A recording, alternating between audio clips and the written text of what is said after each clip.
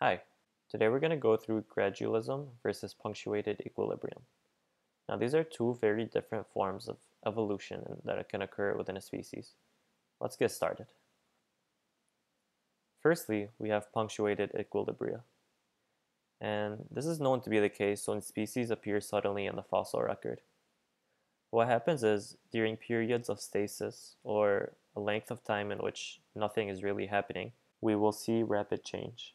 And then those species will undergo little to no change for the rest of their existence. This supports the idea that sudden change is what drives punctuated equilibrium. Now, the opposite of this is gradualism, and this occurs when species change over long periods of time. So unlike punctuated equilibria, it's hard to notice gradualism over short periods. However, one thing is guaranteed, and that is that change is slow and constant. Now we're going to get a better idea of punctuated equilibria and gradualism as we look through a couple diagrams.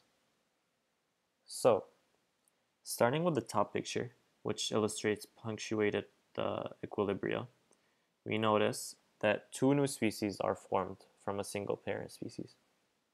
We see the two new species being drastically different than the parent species, but then as time passes by, we end up with relatively the same species. Nothing really changes, the color remains the same. So this supports the idea in regards to punctuated equilibria, where sudden change will occur, and then after that, no real change will happen.